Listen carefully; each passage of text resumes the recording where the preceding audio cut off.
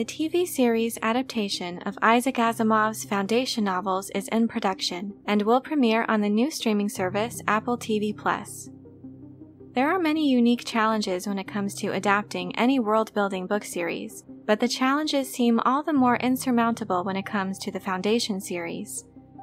These books are said to be the cornerstone of science fiction and have continued to be a major influence on so many works in books and film throughout the decades. In this video, I'd like to take a look at the premise of Foundation and what we know so far about Apple's attempt to adapt it to the screen. First, a brief background on the books themselves. Isaac Asimov is an American author whose series of 8 short stories were published in Astounding magazine between 1942 and 1950. His stories were later published as 3 books that became known as the Foundation Trilogy. Asimov even received the one-time Hugo Award for Best All-Time Series in 1966, a category in which Tolkien's Lord of the Rings trilogy was also nominated, demonstrating just how revered Asimov's novels were and continue to be down to this day. His inspiration for this series came from Edward Gibbon's History of the Decline and Fall of the Roman Empire. The scale of which Asimov approaches this theme is astounding. Thousands of years into mankind's future, the galactic empire spans 25 million worlds, with populations reaching into the quadrillions, and the mathematician Harry Seldon has predicted its impending downfall through the application of psychohistory. This is a fictional science that combines history, sociology, and mathematical statistics to make general predictions regarding the future behaviors and outcomes of large groups of people.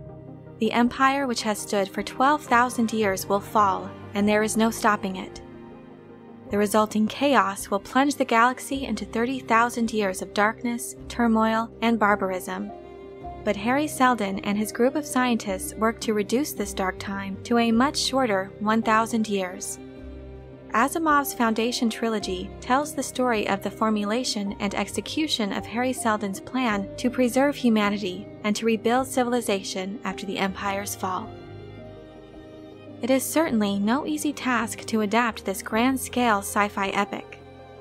Skydance Television began production of this ambitious series adaptation back in June of 2017 with David S. Goyer and Josh Friedman at the helm, serving as executive producers and showrunners.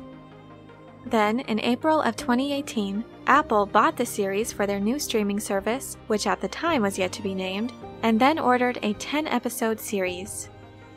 Goyer's writing credits include co-writing Batman Begins, Man of Steel, as well as the Blade franchise, Batman v Superman, and Terminator Dark Fate.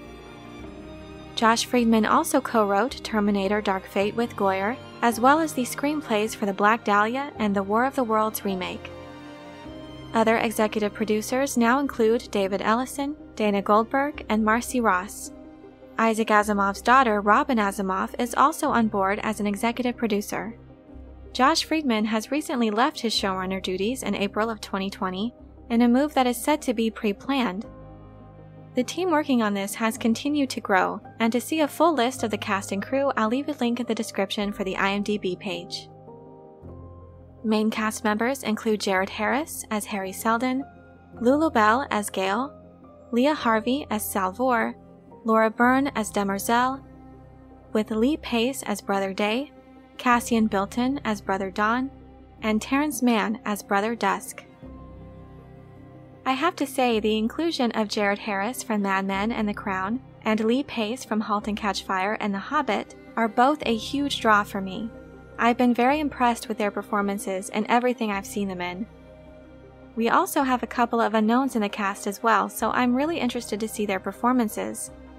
Lulu Bell, who is playing Gale, the mathematics genius from a rural planet, will make her film debut in the new upcoming sci-fi thriller Voyagers, set to premiere November of 2020. Many are wondering whether this series will be based solely on the original trilogy or the entire Foundation saga. Decades after the original trilogy was published, Asimov eventually went on to write more books as part of the Foundation series, with 2 prequels and 2 sequels. It's hard to say definitively at the moment, though the description of the series on Apple TV's website says that it is based on the award-winning novels by Isaac Asimov. The description continues that Foundation chronicles a band of exiles on their monumental journey to save humanity and rebuild civilization amid the fall of the Galactic Empire. It doesn't explicitly state the original trilogy of novels, so it could be they plan to incorporate story elements from the prequel novels, perhaps to give more of a backstory, especially in regards to Harry Seldon's character. So far, it looks to be a somewhat loose adaptation of the source material, with some gender-swapped characters, more action sequences from the looks of the trailer, and the curious titles for the Imperial family. Lee Pace's Brother Day being the current Galactic Emperor, with Brother Dusk said to be the eldest living member of the ruling family, and Brother Dawn the youngest and next in line to be Brother Day. I'm not sure yet if these characters will have actual names, or if they will be taken from the source material. I will say that a looser adaptation doesn't necessarily mean it will be bad. After all, this is an entirely different medium of storytelling, but they absolutely must convey faithfully the concepts and philosophy of the Foundation novels to even be considered a worthy adaptation. No easy feat, to be sure. The novels themselves were first written as short stories after all, stories that are separated by giant leaps of time and that follow different characters. The author himself even noted that his novels are filled with conversations and no action, no physical suspense. While it makes for an amazing and unique read, it definitely makes it challenging to translate to a series format where you need strong character development and a certain level of action to keep audiences entertained and roped into the story.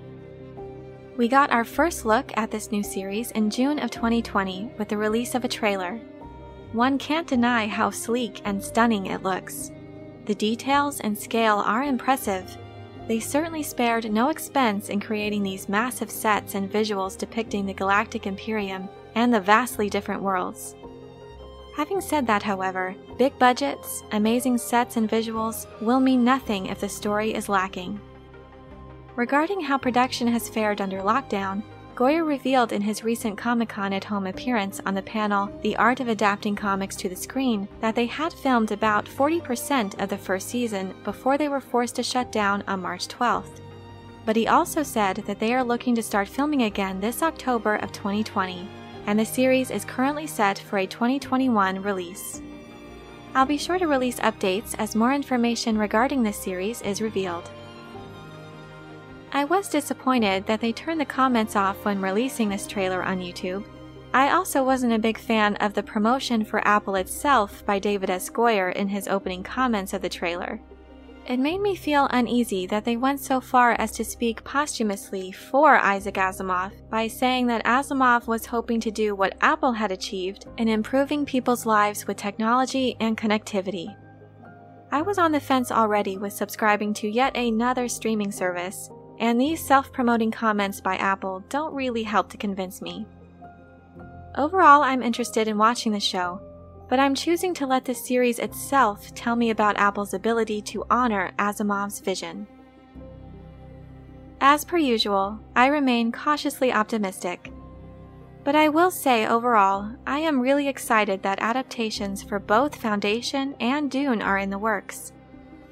Some say we may be entering into a renaissance of sorts for science fiction. It seems many new sci-fi properties are all dystopian, or all action all the time.